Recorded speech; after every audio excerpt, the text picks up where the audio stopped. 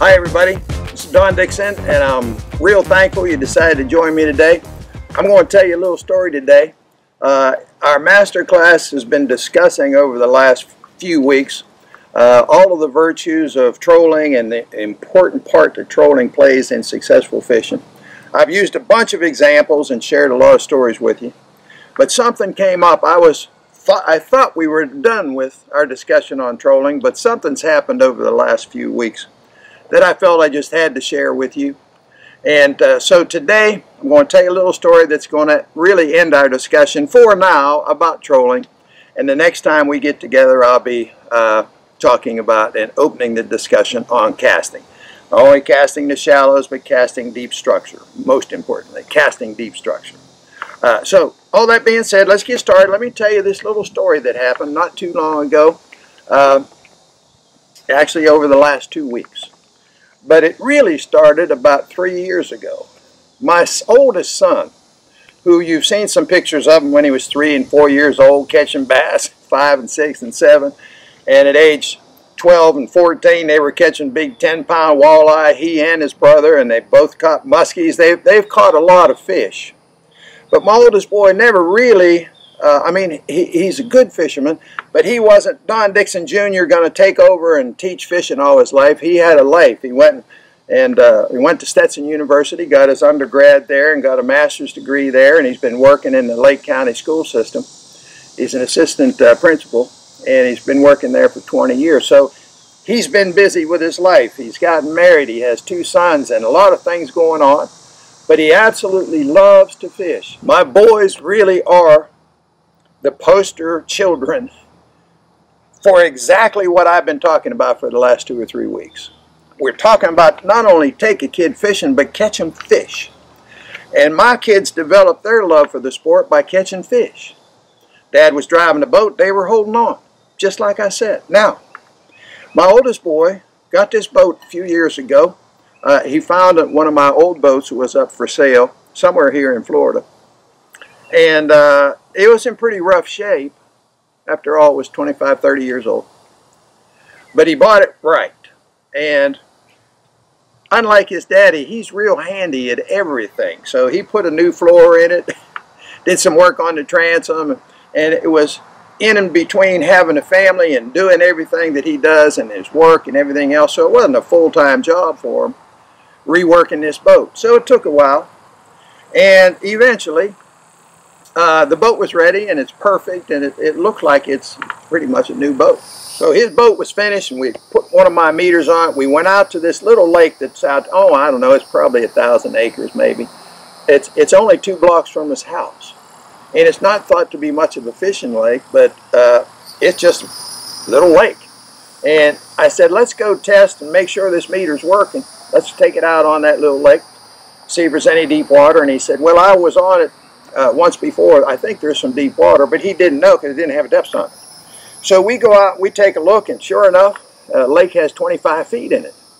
And it's got a long slot of water that's averaging probably about 17 or 18 feet, but at the deepest it's 25, but plenty of deep water. And I said, well, this lake has fish guaranteed. And we're not out there maybe a half hour, and the meter quit working. I said, oh my, wonder what the heck. And nothing we could do. We had plenty. It was getting power, but it wouldn't read. I said, well, obviously the problem is in the transducer. So I went home and tried to dig out another transducer. I couldn't find another one that looked like it was ready to go. So I made a call out to the West Coast, to the company who supplies everybody, Lawrence and Humminbird. They supply so many of the transducers today. It's a big company. But they remembered my little operation from years ago. Actually, didn't quite remember, but they, I think, looked up and found some records that they used to deal with us. And the gal who I talked to, she was terrific. Her name is Debbie. She was the daughter of the guy who started that company years and years ago. And she's now the president and running everything. And she, as soon as I gave her the model number for the transducers that I was looking for, she said, you must be an old timer. I said, yeah, you got that right. She said, I don't think we have any of those anywhere left in stock by any stretch. It's probably 25 years ago. She said, but I'll look, and if we do, I'll send you some. We don't deal with the public, but I'll send you some. I'd be happy to. I said, that'd be terrific. And she was so polite and kind with me, I couldn't even imagine how sweet she was with me about just getting a couple little transducers, you know. And she got back to me by email the next day and said she found some, but she wasn't sure about them. She wasn't thrilled because they were so dated that she was just going to make me a couple of new ones, which is what she did. I thought that was terrific. And she said it'd be about 10 days to get those transducers. So I'm getting back to my story now, because this is what I've been talking about, and now it's demonstrated. I couldn't have made it up any better if I had been a fiction writer, about what we've been talking about for the last few weeks. Take a kid fishing, catch them fish. Take them trolling. Well, my son's disappointed now, and his two sons are now really disappointed because now they think they can't go fishing because we got to wait 10 days to get a transducer for my meter. So I told my son, I said, son, why don't you just take them out to that little lake? We know it's got deep water, so we know we got fish in that lake. Take them out there and do some contour trolling, see what you can find out. I said, just remember back, son. Take them contour trolling like your daddy took you when you were 3 and 4 years old. And you probably catch them some fish. Well, all that deep water, we know there's fish out there for sure.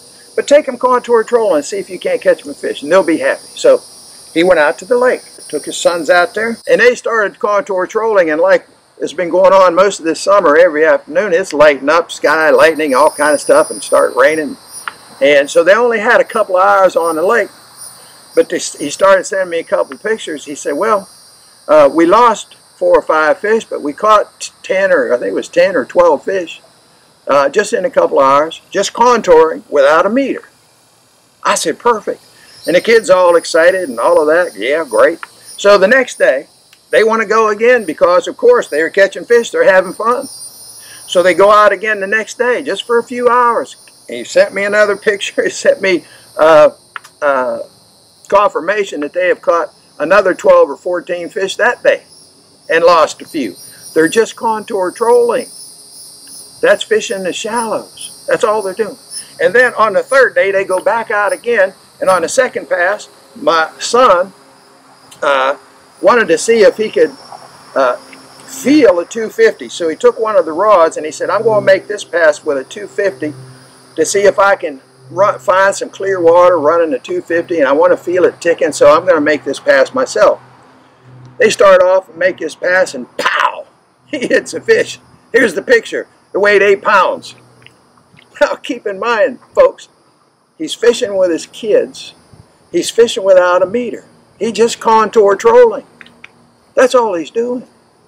And look at the results. They ended up, I think in 3 days, catching something like 30-something fish, including a 5-pounder, an 8-pounder, you know, and they've established that this is a good little fishing lake, number one. And number two, the kids are thrilled. They can't wait to go the next time. Now, after a few days, that transducer showed up in the mail. So I called my son. I said, I'm going to bring that thing over there. We have to run out to the lake. I said, I'm busy today. I've got things doing, but the curiosity's killing me. I got to make sure this transducer is going to work, and it turns a trick. So he said, okay, great. I'm free. My school doesn't start till next week. So I said, okay, great. I run over there. We put the transducer on. We run out to the lake, and it's working beautifully. I said, great. Now you're all set. I said, but let's take a quick look at that deep hole that you said you thought was there. And so we run out there and we do a little quick mapping, and we see a definite break line at 10 feet. And look, to me, I didn't spend too much time, but it looked like we had a pretty good little break at 15 feet. So my son wanted to check out this deep water slot and hole. Now he had a meter. He wanted to find out really what made it work. So he fished a 10-foot break line, and for a little bit, especially in 2 spots that he thought looked really good. And they caught a few fish, but they weren't big fish, but they caught a few, threw them out, or he did. And then he established that there was a little break at 15 feet, which is great. In Florida, you find a good break line that deep. And I had seen it the first day, and I said, I'd like to be able to follow that and see if it runs for a distance, because you'll be able to catch a lot of fish off that break line. Well, on the first pass he made with a 100 spoon plug on no bow, 16 layers of line, they didn't go 50 yards, bang, bang. They hit a double. His fish was okay, but I want you to see Tiffany's fish. Look at his wife's fish, 7 pounds. First time she ever put a 100 spoon plug. First time she ever holding that trolling rod, 7 pounds. I know a lot of bass fishermen, largemouth bass fishermen, have fished a lifetime, never caught a 7-pounder. She catch one in 5 minutes. Doing what we know we need to do in Florida. But my real reason for telling this story is not to say, look how great my kid is. He is a great kid, by the way. I have 2 great kids. But what I was saying a couple of weeks ago, if you take a kid fishing and you catch them some fish, they'll develop an interest. And if that happens, we have a chance of having our fishing, our favorite sport, endure and grow like I want it to grow. But only by taking a kid fishing and catching fish. Well, I took him fishing with his brother and they caught fish. They developed a love for the sport. Now he's taken his kids fishing and now they've developed a love for the sport. And you see how this thing can exponentially continue to grow if we just take kids fishing and catch them some fish. And all you really have to do with those little ones to get them started, put a trolling rod in their hands. Take them contour trolling, just like my son took his sons, my grandchildren, last week. Catching all those fish, contour trolling, no meter in the boat.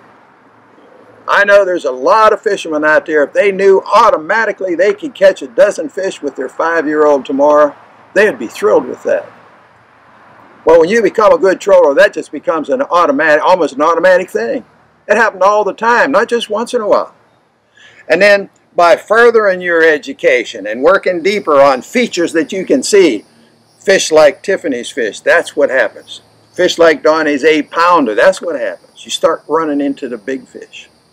Okay, so as we finish this up, I am thrilled for my little grandsons.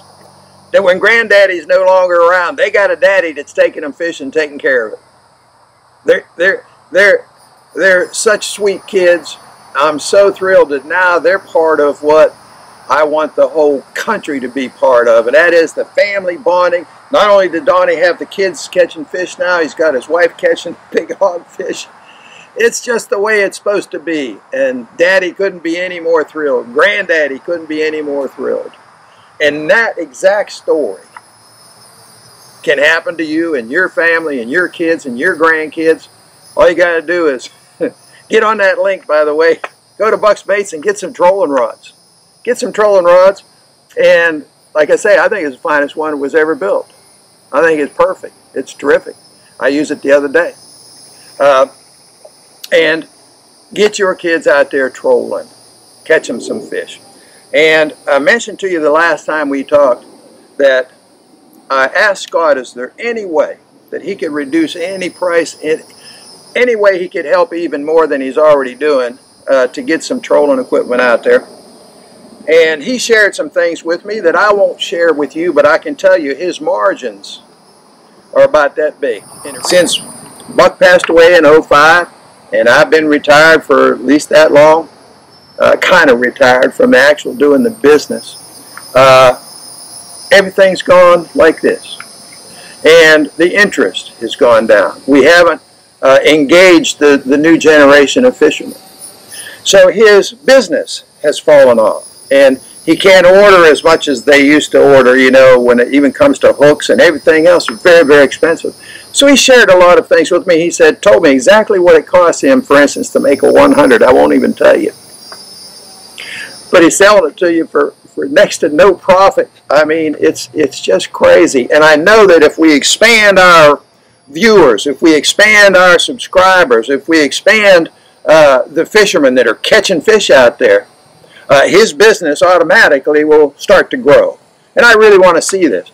But he called me back a day later and he said, Don, I'm doing everything I can do. I'm going to give all of your people an additional 5% off on everything in the house, whether it's lures, rods, reels, lines, wire, whatever it is. an additional 5% off of your already pretty much rock bottom price. So, if we want to have success, obviously when it comes to fishing, just like playing golf, we're going to have to spend a little money. But I'm saying spend your money, be smart with that money. Get you a trolling rod. Get you one that really works and works right with the right line and the right lures. Start going about your fishing the right way. And the result, you're going to be thrilled. It'll be the best money you ever spent. So I'm just not asking for Scott. I'm asking for the good of Buck Perry's memory, Buck Perry's material. I don't want to see it all go away. And I really believe in the deepest part of my soul, the thing that will salvage it is the fish. Getting young people catching fish. Getting them not only fishing, but getting them catching. And in order to do that, you got to have some of the right equipment. So I'm sort of asking you, if you're going to be serious about this, give Buck Spates a call. Or, you know, on my webpage, there's a link down there at my tackle box. Just check in there. And if you're going to be buying some stuff, use this. It's discount 5. It's a code. It's a discount code. Discount 5, and you get 5% off of everything that he's given the stuff to me for, which is already as cheap as you could get it. Just to be sure you don't get it wrong, it's not discount the word 5, it's discount the number 5. Discount 5. And order up what you need. And I appreciate you being with me today. I hope you liked my story, because it's all true. And it just verified everything that we were talking about for 3 weeks. It's exactly how it happens. Take your kid fishing. If you did nothing but contour trolled the shallows, Donnie was catching 10, 12, 14, 16 fish a day, every day, just contouring. But the contouring those fish leads you to get to the bigger fish, which is what he's already done with just one day with the meter. So until the next time we talk, again, follow us on Instagram if you would, and like us on Facebook, and be sure to subscribe to our channel. We appreciate you. Thanks for being with me today, and we'll see you the next time.